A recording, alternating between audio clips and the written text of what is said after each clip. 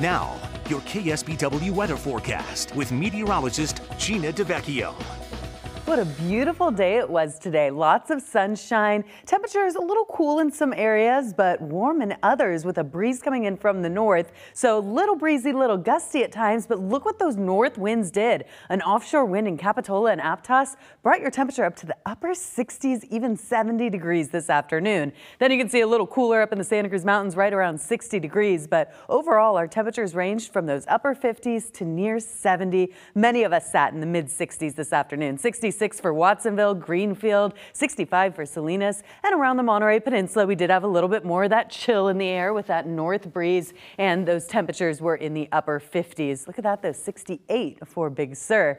Now, here are those wind gusts that I was talking about. Look at these throughout the day, anywhere from about 20 to 30 mile per hour wind gusts. There you can see up in San Francisco, 39 mile per hour gusts, 36 down in Big Sur, and that's going to continue tonight. So typically winds do die down in the overnight, but we're still going to have it tonight, especially at some of those higher elevations as well as around the coast. So here you can see the actual wind speeds right now, a little stronger inland in the Central Valley, but for us, it's still going to be noticeable. So cool for your overnight. We are going to be seeing those winds in your evening hours, upper 50s to 60s right now, but they are going to drop off. And if you do have any plans outdoors, you're going to want some layers with you because it is going to be pretty chilly now that that sun is going down. Clear sky for tonight. I mentioned it earlier, the nice full moon, the snow moon, because typically February is the snowiest month for many across the country, but not looking good for California.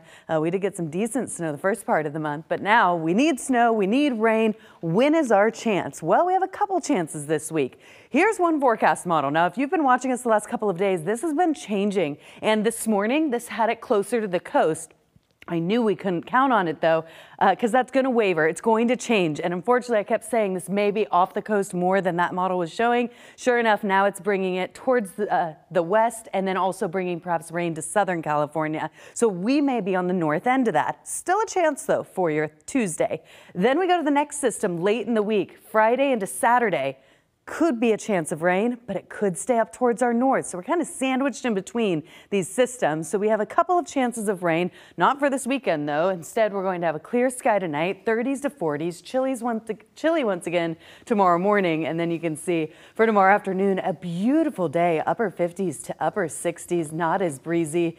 And there you can see all of those yellows indicating those upper 60s around the area. So we are going to be seeing pretty nice weather, seasonable weather, and then that slight chance of rain for your Tuesday and again Friday night into Saturday. And we'll keep a close eye on that for you. All right, sounds good. Thanks, Gina.